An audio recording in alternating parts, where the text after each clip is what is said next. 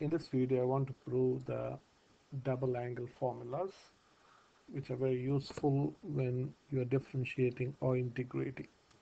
So let us look at the proof of all these double angle formulas. So let us start with sin 2a. Okay, so let's write the formula first. Sin 2a is 2 sin a cos a. 2 sin a cos a. Okay, now let us prove it. So this is the proof. So sin 2a can be written as sin a plus a. Now I'm going to use the compound angle formula of sin a plus b. Now I have made 3 videos on these 3 compound angle formulas. You can refer that if you want. So sin a plus a, using this compound angle formula, I can write this is sin a cos b. Yeah, a and b are both a, so I can write sin a cos a plus cos a sin b, so that can be written as cos a sin a. This is nothing but sin a cos a. Cos a sin a can again be written as sin a cos a. Okay, so therefore I can say that sin 2a is 2 sin a cos a. 2 sin a cos a.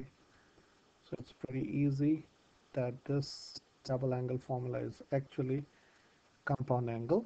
Okay, now cos2a, there are 3 formulas. So let us start. So let's write the formula first. So cos2a, this is what we want to prove first. So cos2a can be written as cos a plus a. Now what's the compound angle formula for cos? Cos a plus b is cos a cos b minus sin a sin b. Okay, so cos a plus a can be written as cos a cos a minus sin a sin a. Now cos a is nothing but cos squared a minus sin a sin a is sin squared a. So we have proved the first result, that cos 2a is cos squared a minus sin squared a. So let me change color. So I can now write cos, okay, let me rewrite cos 2a is cos squared a minus sin squared a. Now sin squared plus cos squared is sin squared a plus cos squared a is 1. So in place of cos squared a, I can write 1 minus sin squared a. This and this are the same, and then you have to write this minus sin squared a. So this is nothing but 1 minus 2 sin squared a. So this is the second formula, that cos 2a is 1 minus, so this is, so we have proved this, we have also proved this, 1 minus 2 sin squared a. Okay, so we need to prove the third result. Third result is also easy. So let us take again cos 2a. Cos 2a is cos squared a minus sin squared a. Now sin squared a can be written as 1 minus cos squared a. So I'm going to write this as cos squared a minus 1 minus cos squared a. Now opening the bracket, so this is cos squared a minus 1 plus cos squared a. Okay, so cos 2a is cos squared a plus cos squared a is 2 cos squared a minus 1. So we have proved all the 3 results of cos 2a.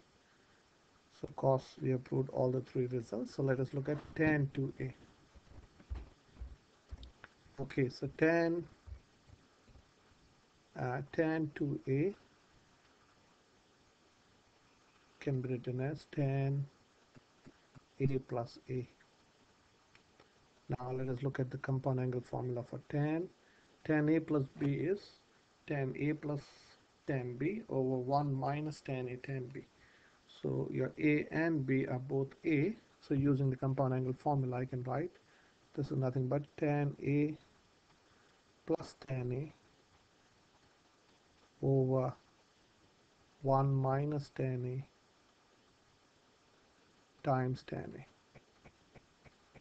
So tan 2A is tan A plus tan A is 2 tan A over 1 minus tan A times tan A is tan squared A.